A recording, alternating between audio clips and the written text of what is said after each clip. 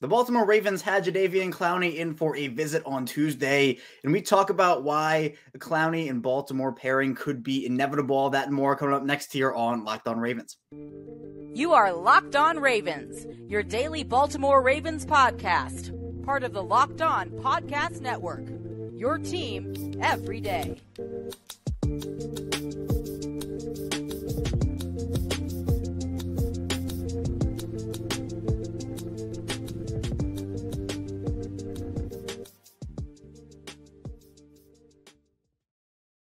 Welcoming to another edition of Locked On Ravens. We're your daily Baltimore Ravens podcast here. I'm your host, Kevin Oestreicher of Ravens Wire, and we're here on the Locked On Podcast Network, your team every day. I appreciate everybody who's tuning in today, making Locked On Ravens your first listen each and every day. We are free and available all podcasting platforms, including over in video form on YouTube. It's the same show, both audio form and video form. So to all the audio listeners, all the video watchers out there, thank you everyone for tuning in. We are, again, 5 days per week here, right around 6 a.m. Eastern times when our episodes come out. Sometimes technology is my friend, so it's a little bit later, but we give you Ravens news analysis updates here, and you can tell a friend, tell a family member, spread the word about the show. It helps us grow here on Locked On Ravens and also gets more Ravens fans involved in the community, which means more content. So we're going to be diving into a lot today because obviously the big news of Tuesday was that Jadeveon Clowney visited the Ravens. It's been a player that I think Baltimore's been plugged in with over the past couple of seasons. Obviously, he's never been a Raven, but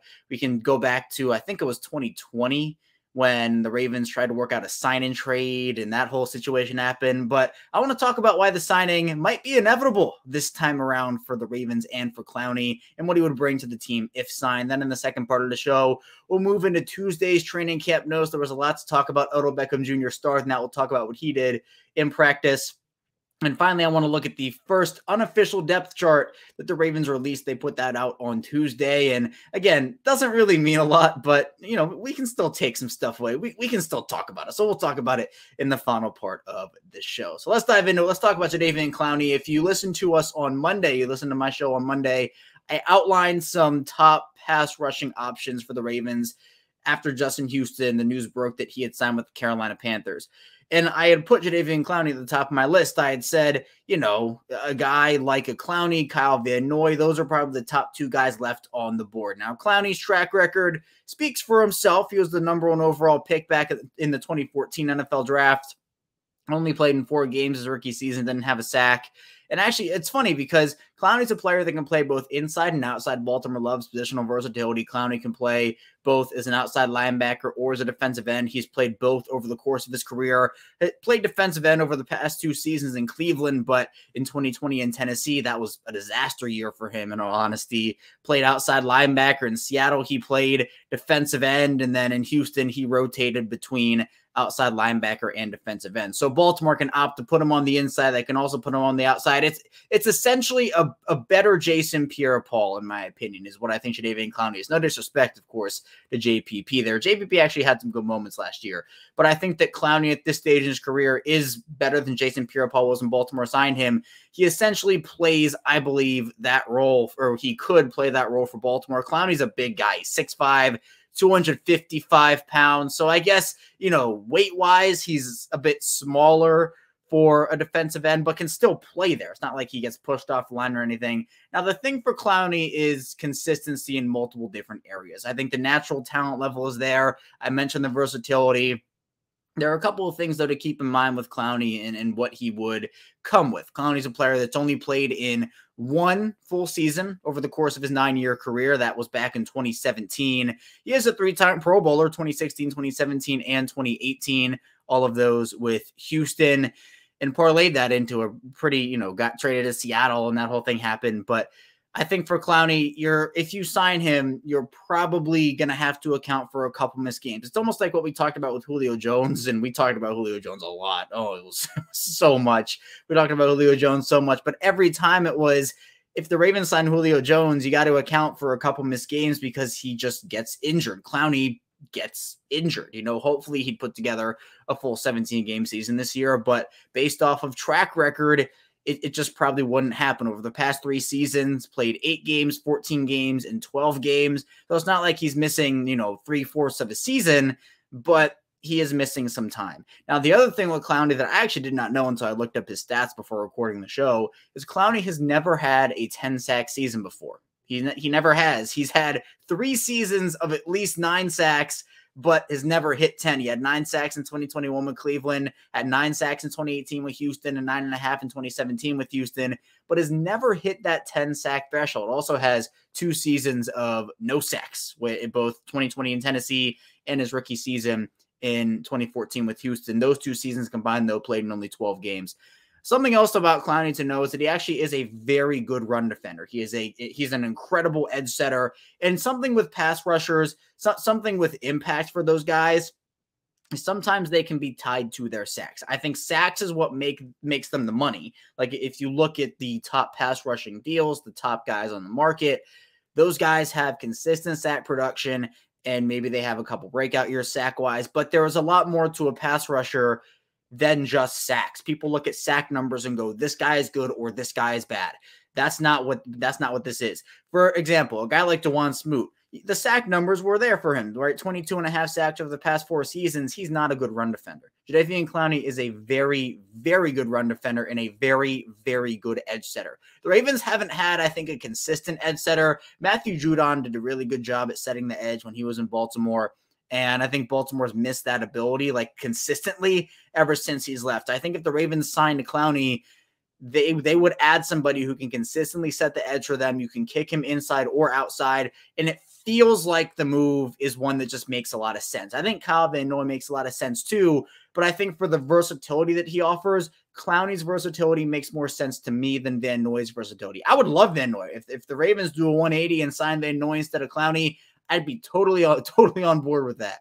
But it feels like Spencer Schultz, who's on the show a ton, he's made this point, and I agree with him. The Ravens tend, when they go after players in the past, like, when they're tied to somebody, they dip into that well a lot. And I think with Clowney, again, I mentioned that sign and trade thing that almost happened in 2020 when the Ravens were trying to get him, and they couldn't end up doing it because the money just didn't line up. But the Ravens were interested in him, and those were rumors that were flying out there. The Ravens, it's not necessarily shocking to hear that they're interested in him. Now, the other thing with Clowney would be, what would the financials be on this deal? I'd assume it would be a 1-year deal. I wouldn't anticipate anything more than that. Now, maybe if Baltimore wants a little financial flexibility that doesn't involve void years, they could make it a 2-year deal and then make it a backloaded contract for trade deadline financial flexibility this season.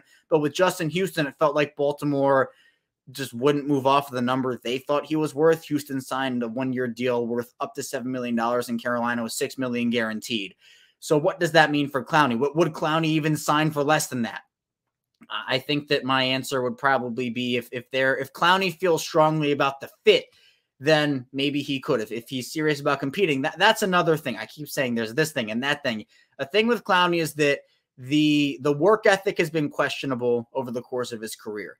It is what it is. There was a very weird situation in Cleveland last year where he was unhappy with his role. He didn't produce next to Myles Garrett. He thought that he should be the guy. And it was a weird situation in Tennessee. Obviously, it did not work out whatsoever. There have been some work ethic issues and just do you want it issues with Jadeveon Clowney. So hopefully Baltimore would be a place where he would want it and he would put in that work to become the player. Because look, we've seen him produce at the NFL level. So if he signs, let's just say financials are 1 year, let's just do $1 million less than Houston.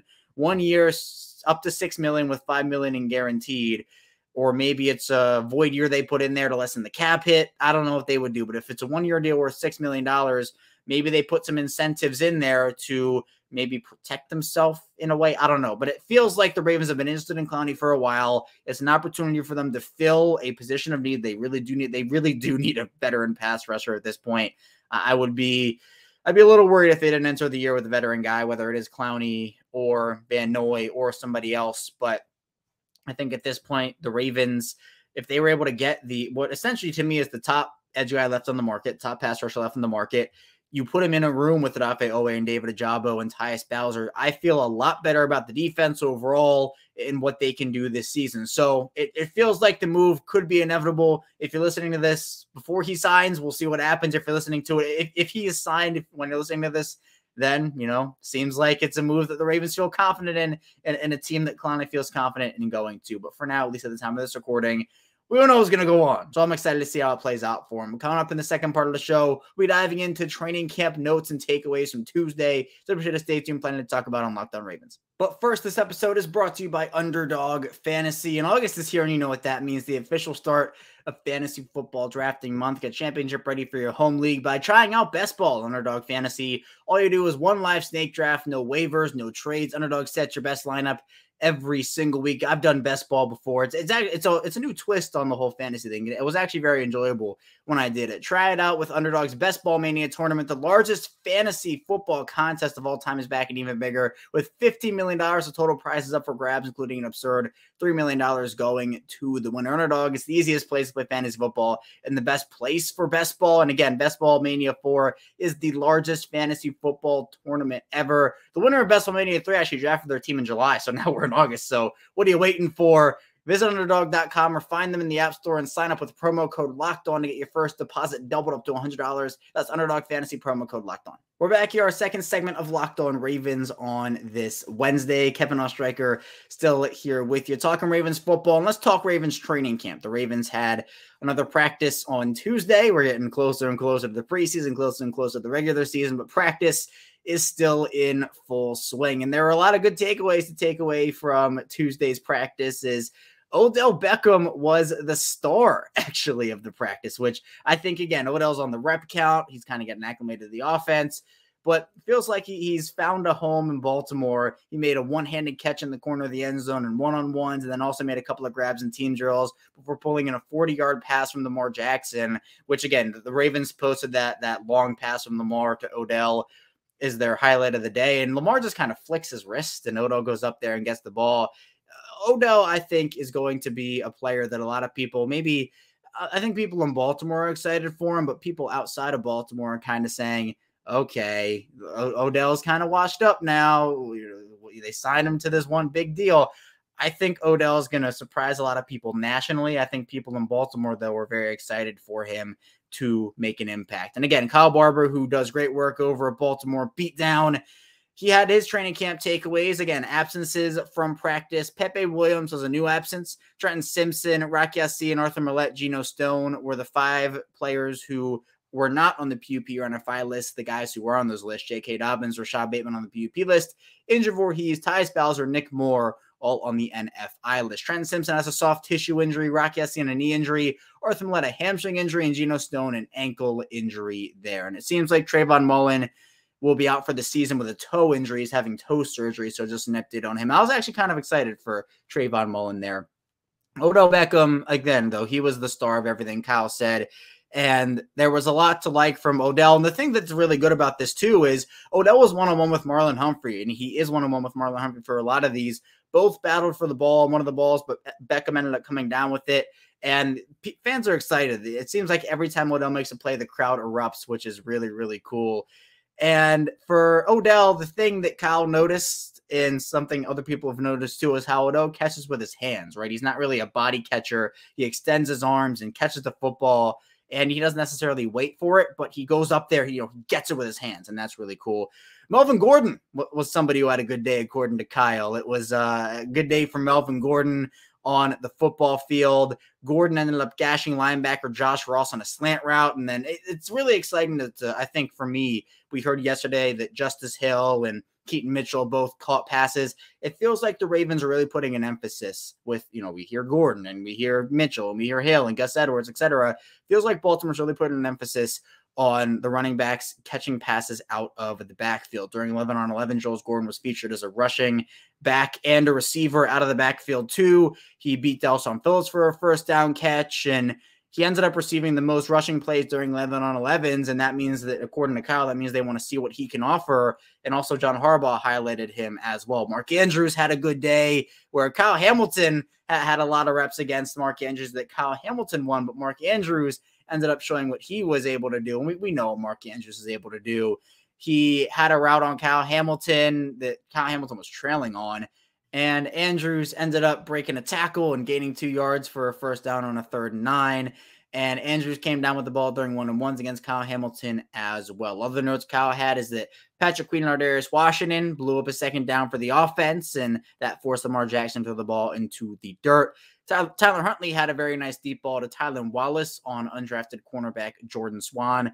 Brandon Stevens ended up struggling during 1-on-1 sessions, but he came up big with a pass breakup on Tarek Black in 11-on-11 drills.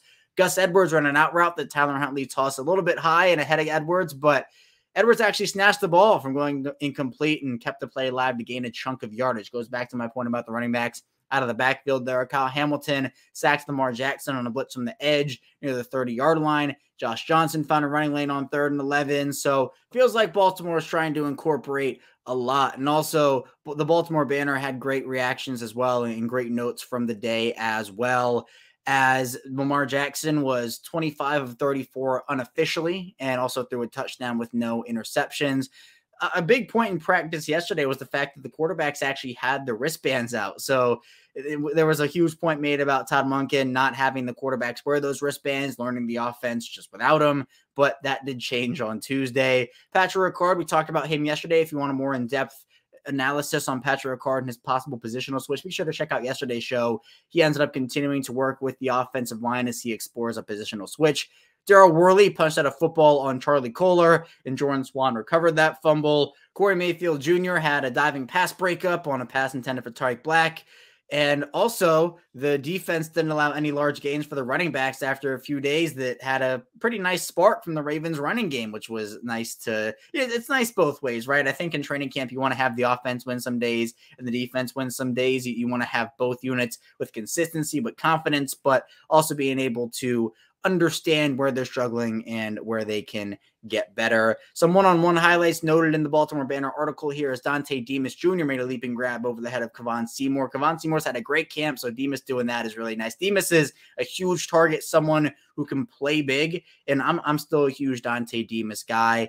Nelson Aguilar had a rep where he tried to juke out Marlon Humphrey a lot, and Humphrey ended up just, just being like, okay, and it didn't even phase him, and the ball wasn't even thrown because Aguilar couldn't even shake Marlon Humphrey there. James Prochet snatched the ball over the outstretched arms of Ardarius Washington. Mekhi Polk beat Brandon Stevens on a comeback route.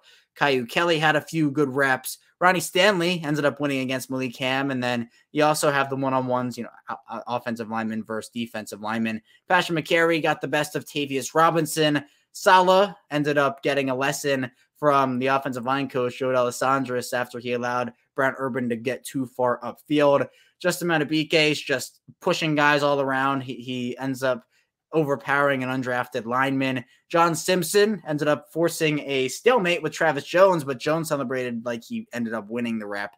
So it's really nice. Again, there are a lot of players stepping up in training camp so far. Both units are having their fair share of success and their fair share of struggles, which I think, again, it's good not to be too up or too down in training camp. Right now, we're still, we're just a couple weeks in right now. We haven't even played a preseason game yet. So I think for Baltimore, as they get further into training camp, as the preseason goes on, you get the joint practices with the Commanders as well. We'll learn more and more about these guys, but trends are starting to form. Risers and fallers are starting to really establish themselves. Not that it's the be-all, end-all, and roster spots are decided today. They're not. But I think that there is a point into what some of these guys are doing and some of the camps that players are having. And we'll see how they continue to respond over the course of the next couple of days and couple of weeks as the preseason rolls around. Coming up in the final part of our show, we'll be talking about the unofficial depth chart that Baltimore released on Tuesday, getting into some takeaways from that. So be sure to stay tuned. A lot still to get to on Locked On Ravens. We're back here, our final segment of Locked On Ravens. Kevin Oestreicher still here with you on this Wednesday. I appreciate everybody who is listening to me here today and has listened to me, whether you've been with me every single day. If this is your first time into the channel, the show, welcome in. Or again, if you're somewhere in the middle, I appreciate your support as well. We're coming up on the day of 4 years for me at Locked On Ravens hosting and producing this show. We're not quite there yet, but we are very close. So again, it's just all the support that's happened, the way that the show has grown. It's not possible without all the listeners, all the watchers. So I'm so grateful and so appreciative. But let's now get into football. Let's talk Ravens unofficial depth chart takeaways. Now, whenever the Ravens or any NFL team releases these depth charts, they really don't mean much of anything. It's not like the team is going over everything and releasing their final depth chart based off of a couple weeks. It's not released by the coaching staff. It's released by the public relations staff. So if anything, it's a guess, but we can still talk about it. We can still take away. So some of the big takeaways, that we'll just go offense, defense, and obviously we cannot forget about special teams. But quarterback, no surprise, Lamar Jackson, Tyler Huntley, Josh Johnson, Anthony Brown. It's kind of trended that way. I kind of had, before training camp, I thought it was going to be Anthony Brown, Josh Johnson for 3-4, but definitely feels like Josh Johnson has taken the reins from Anthony Brown. We haven't really heard a ton about him this offseason. Running back, though, was a big one because Gus Edwards is over J.K. Dobbins, and then it's Justice Hill, and then it's the rest, Melvin Gordon, Keaton Mitchell, and Owen Wright. I mean, it makes sense that Edwards is number one. Dobbins hasn't practiced at training camp at all with the reported hold-in and everything. So I'm not overly shocked that this is the case. But again, this is a point that the Ravens made on here that, Edwards is the guy over Dobbins right now. And I think that when Dobbins returns, it'll be that way until he gets fully up to speed. Fullback, no surprise, Patrick Ricard 1, Ben Mason 2, but we'll see how that plays out with Ricard's potential positional switch. Wide receiver, though, is interesting. We have Odell Beckham is the first wide receiver 1. Rashad Bateman is the first wide receiver 2. I know that there's been some debate about whether Rashad or Odell's wide receiver 1 versus wide receiver 2. Odell gets the nod here, and then Bateman is 2. Now, Zay Flowers is the third option. He is the second option to wide receiver 1. Then Nelson Aguilar and Devin Duvernay are both the second wide receiver 2 options. So I guess not a lot of separate. I mean, it feels like Aguilar separated himself from Duvernay, to me at least, but Baltimore, I think, does still value him. And then if you're going off the depth chart, Laquan Treadwell is the 6th wide receiver. And sometimes how these things work, in fact, I think a lot of the time how they work, is these unofficial depth charts will prioritize veterans in spots where there might be a log jam. So it's not a surprise. The fourth options are James Burchett, Black, Mekhi Polk, Tylan Wallace, Shamar Bridges, Dante Demas, Sean Ryan. So I'm not necessarily shocked that Laquan Treadwell is there, but if I had to predict right now, I would say it's probably between Treadwell and Tylan Wallace. Offensive line, left tackle. We'll just go starters first. Ronnie Stanley, John Simpson gets the left guard nod over Saleh. Then Tyler Linderbaum at center, Kevin Zeitler at right guard, and Morgan Moses at right tackle.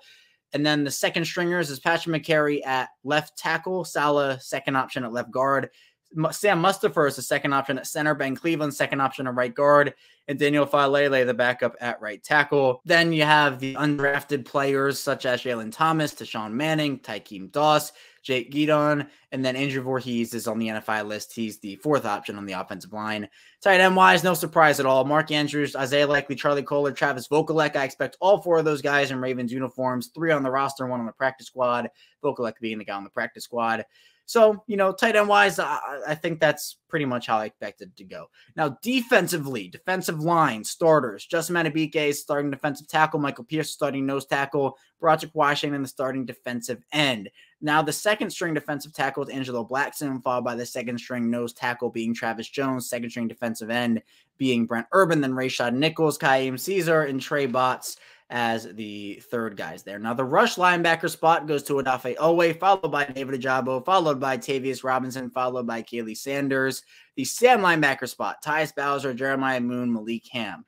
So if Kyle Van Noy signs with the Ravens, I'd expect Kyle Van Noy to be the second Sam option.